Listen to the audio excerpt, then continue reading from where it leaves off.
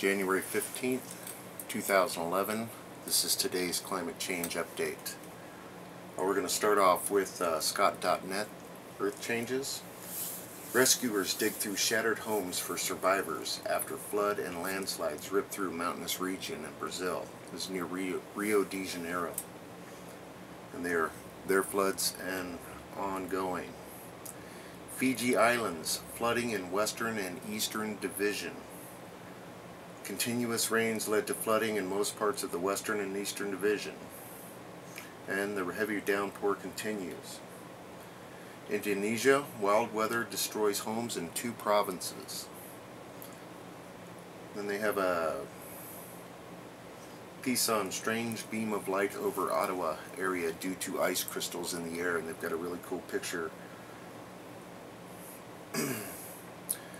Then out of the United Kingdom again, yellow foam washed up on Bournemouth shore. Strange substance found in Bournemouth shore is similar to that which washed up in Hayling Island beaches.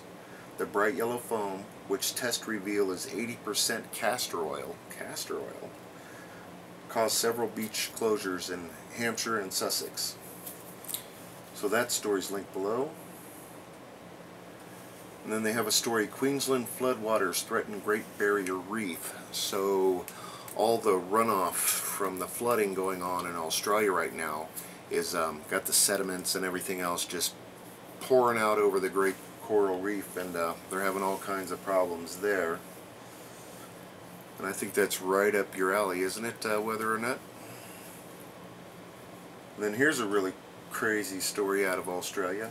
Queensland flood, bull sharks spotted swimming down the main street of Goodna, 30 kilometers from the coast. 2 bull sharks have reportedly been spotted swimming down the main street of flooded Queensland town, 30 kilometers inland.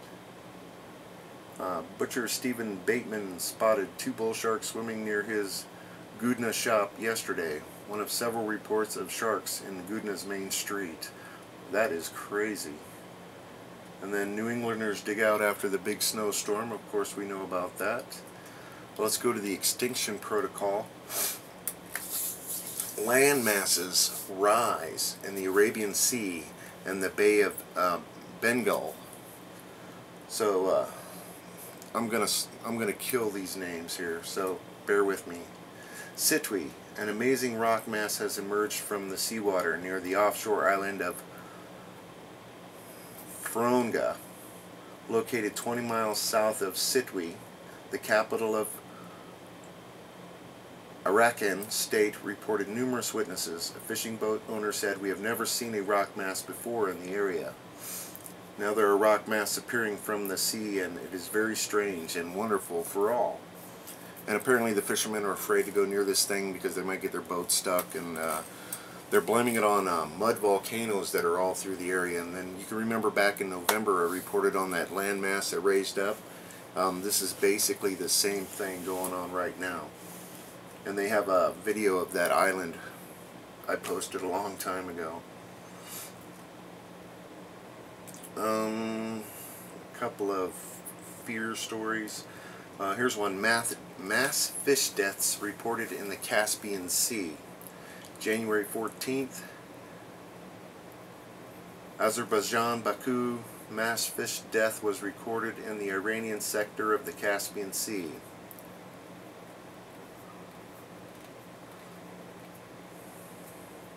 The Iranian Conservation Department deputy said mass death of fish in the Caspian Sea is recorded on the west coast of Gulistan province. A large number of dead mullet have washed ashore. An analysis of samples taken from the dead fish was carried out, and now we are waiting on the results. So tests have been taken, they're waiting on the results. Meteorologists dismayed by heavy Connecticut snowfall. Yeah, they got some good snow in Connecticut. Here's a story on Sri Lanka again. Sri Lanka facing unprecedented monsoon rain swells. They are still under the weather. And remember reporting yesterday, over 1 million people have been evacuated so far. Just crazy. And Then we're going to go to a disaster now. The one story they have out above everybody else is Cairo hit by heavy rains and strong winds. A lot of Egyptians have been taken by surprise by the unusual change in the weather on Friday. So apparently they're having some severe weather and flooding, and they're talking about traffic problems, and a lot of the vehicles don't have proper windshield wipers in Cairo, Egypt. So they're having some unusual weather. And then the RSOE is reporting Honduran officials have evacuated at least 2,000 people along the Caribbean coast due to flooding following 2 days of rain. Now apparently they just saw normal flooding and stuff, but they put down on this story that a couple of dolphins were actually thrown up on the shore from the severe swells of this storm coming up on the Honduran coast. And there's some severe weather with that as well. That's about it for today as far as the weather and the climate goes.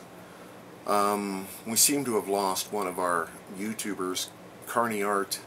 Brother, if you're watching this and you just turned off your channel, PM me and let me know what's going on so I can let everybody know what's going on, because the messages are galore. Where did he go? Where did he go? I will see you tomorrow. Enjoy it while you can.